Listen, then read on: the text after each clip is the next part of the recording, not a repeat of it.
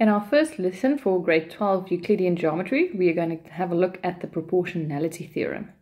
In grade 11, we did all the theorems on circles, and in grade 12, we focus on triangles. Before we can start with the theorem, there are two definitions that I'm going to remind you of. The first one is a ratio. A ratio can be written as A to B or as A over B. And then it's important to remember that a ratio is not an actual distance. If we have a look at this line with a 10 and a 20 centimeter part, we can write down the ratio as 10 to 20, but that can be simplified to a half. And that half is not an actual distance, but the 1 and the 2 simply indicates the ratio of the distance. Our next definition is proportionality. And proportionality is where I have two ratios that I put equal to each other. So the ratio A over B might be equal to the ratio C over D. And with a proportionality, there are a few algebra manipulations that you are allowed to use. The first one is you are allowed to do cross multiplication or part of cross multiplication. So you can say, I'm going to multiply the D that is divided on the right to the left, and that will equal C. Or I can do my cross multiplication in both directions to end with A times D equals to C times B or B times C. Then I can also swap around both sides of the proportionality. So I can change it to B over A is the same as D over C.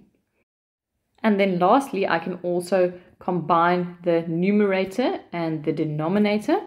So I can say the ratio of A to C will be the same as the ratio of B to D. If we think about an example, if we take 2 over 3 and say that we know that's equal to 4 over 6, we are allowed to do part of a cross multiplication and multiply by 6 on the left, because now I have 12 divided by 3, which is 4. Or I can do the cross multiplication on both sides, and then both sides will be equal to 12. I can also swap around both sides, because 3 over 2 is still the same as 6 over 4. And lastly, I can compare the numerators 2 to 4 with the denominators 3 to 6, and they are both a half. Let's now have a look at the proportionality theorem. Theorem 1, the proportionality theorem.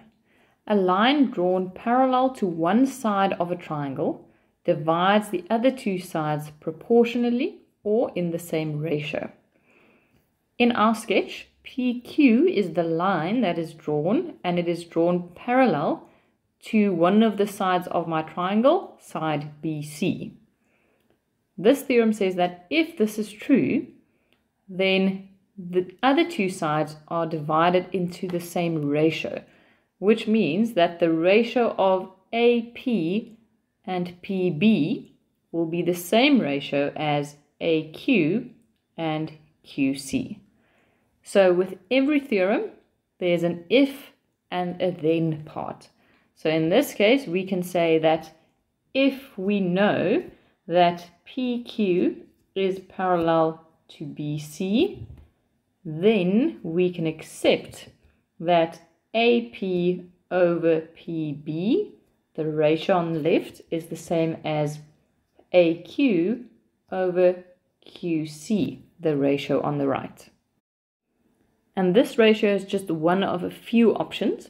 We can now, of course, swap those around and say PB over AP, or we can even have a look at the full side on the left, AB, with one of the two smaller parts, for example, AP, and that will be the same ratio as AC over AQ. So by using this theorem, there are quite a few proportionalities that we can write down. And when you use this theorem to write down one of these proportions, your reason will be line parallel to one side of a triangle. Let's have a look at our first example. In the sketch, AB to BC is in a ratio 7:3. AB has a length of 21 units and AE 20 units. They ask us to determine the length of BC. So when we start with our first part of information, this is a ratio. So the ratio of AB to BC is 7:3. But to remind myself that this is not an actual length, I'm going to add a variable to indicate that this is just a ratio. We are asked to calculate the actual length of BC or CB. And for this, I'm simply going to use my ratio that I was given. Instead of writing AB to BC, I'm going to start with BC that I want to calculate at the top, and AB, which means my ratio will now swap around to 3/7. Then I can substitute in what I know. I know the actual distance for AB is 21, and that should be simplified to a ratio of 3/7, which means that BC will be 3/7 times 21, and BC will then be 9 units. It always helps to go and add what you calculated in the picture, because you might have to use it later on. Question B, determine the value of the ratio AG over GD.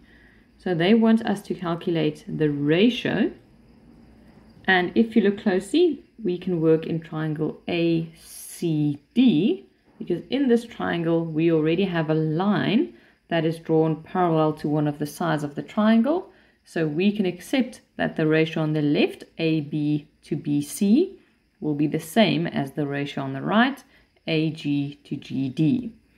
I'm going to start by saying that I'm now working in triangle ACD simply because there are so many options of triangles.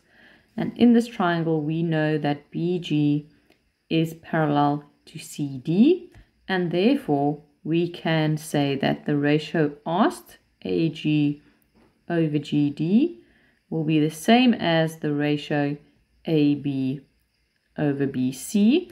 My reason for this, line parallel to one side of the triangle.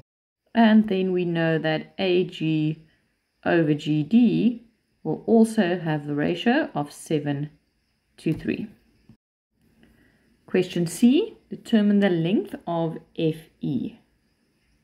If you look for a triangle in which FE is now, you will see that we are going to have to work in triangle ADE. In this triangle, we once again already have a line that is parallel to one of the sides of the triangle. But when I want to write down my ratios now, I need to realize that I want FE, but the actual side length that I have is AE. So I'm going to have to focus on the full length AD and GD, which will be equal to AE and FE. On the left, I already know that AGGD is a ratio of 7:3, and once again I'm going to add a variable to remind me that it's only a ratio. That means that the full ratio there will be 10y. So when I start, I once again mention the triangle. We are now working in triangle ADE, and in this triangle we know that GF is parallel to DE, and therefore we can now write down our ratio, and I'm going to start with FE, the side that I want to calculate, over AE, the side length that I have, and that has to be equal to GD, the smaller part on the left, over AD.